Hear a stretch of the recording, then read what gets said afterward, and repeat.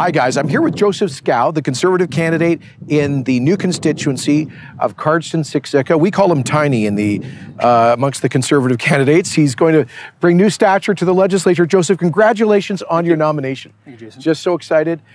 Joseph, why don't you tell folks a little bit about your background, where you grew up, and things like that?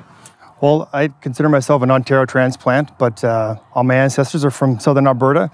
So I grew up in McGrath, went to high school there, and went off and got education and got into politics because, as pioneer, with pioneer ancestors, I wanted to help restore the province to what they helped build, and awesome. that means a lot to me. Awesome.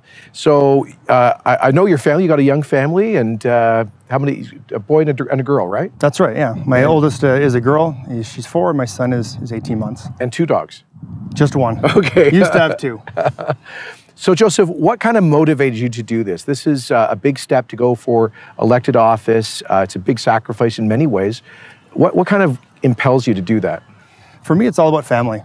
It's about building a province that I can be proud of for my kids, and it's about honoring what my ancestors had built when they came here several generations ago. And so the best way to do that is to run for office and to make meaningful change as a legislator. So are you going door to door in the constituency, meeting people? Yeah, absolutely. And what are they telling you? What are the top issues? What are people concerned about these days? Well, it does go back to families. They want to talk about the economy. They want to talk about education.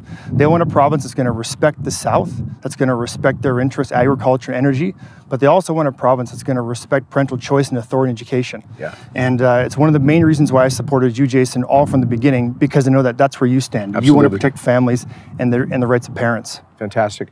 Well, thank you so much, Joseph, for stepping forward, and we're rooting for you to be part of the team elected next spring. I'm honored. Thank you. Cheers.